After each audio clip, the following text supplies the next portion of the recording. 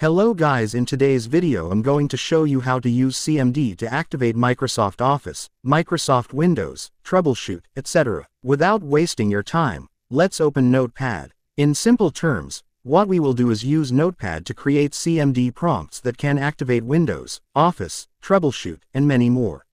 Now, we will start to input commands using text formats. But since the text is way too much, I would try and add it in the description box. So that, all you have to do is, copy and paste.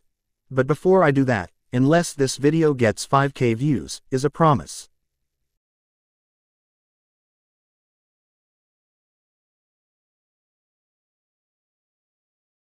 After about 2 hours of typing and help from AI, here is the result. Before any conclusion, go to File, then Save As, then type any name and add .cmd.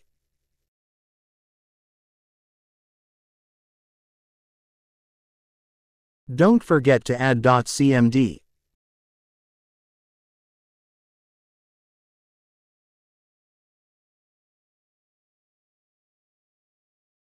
Now save the file and let's run the file.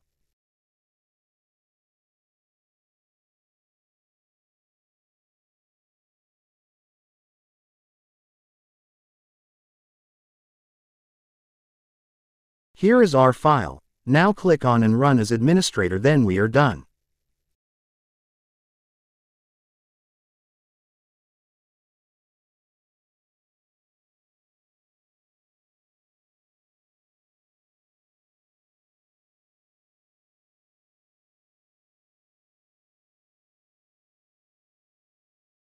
So now, anytime you want to activate Microsoft Office, Microsoft Windows, troubleshoot, etc., all you need is to use it by pressing the numbers allocated to them. But to activate Microsoft Office, you need an internet connection about 5 megabytes.